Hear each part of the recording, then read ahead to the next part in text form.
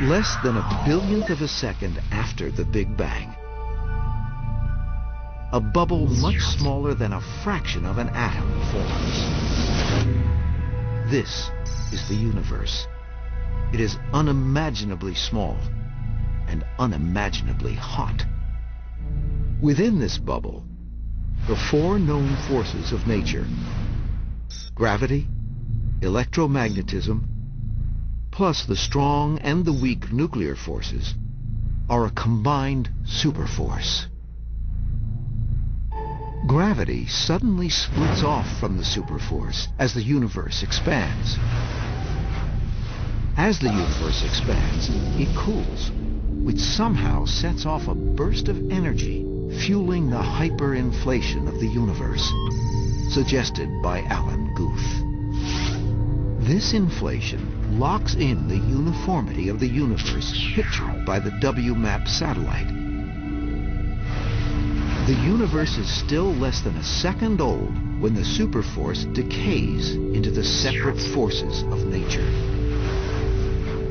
Roughly 3 minutes after the Big Bang, the temperature of the universe has dropped to a mere 1 billion degrees Fahrenheit, cool enough for atomic nuclei to form. The element hydrogen forms. Some hydrogen atoms fuse to create helium, as proposed by Gamow and Alpher. 380,000 years later, and light travels through the darkness. The burst of radiation that Penzias and Wilson found happens now. 1 billion years after the Big Bang, stars take shape, producing the heavier elements like nitrogen, oxygen, and carbon, as Hoyle predicted. Roughly 9 billion years out, matter and gravity combine to form a perfectly typical star. Pressure creates heat at its core. This heat triggers thermonuclear fusion. A star is born. Stellar outflow clears away residual gases. A circumstellar disk of dust remains that eventually accrete into an entourage of planets and moons.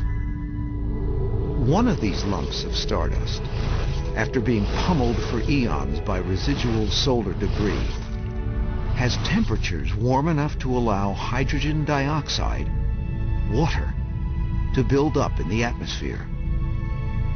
Liquid water gathers on the planet's surface. Underwater, mysterious chemical reactions ultimately form life. 13.7 billion years after the Big Bang, our universe is now 156 billion light years across. The sky is full of stars. Our solar system has 8 planets, more or less. The third planet is nearly covered in carbon-based life forms.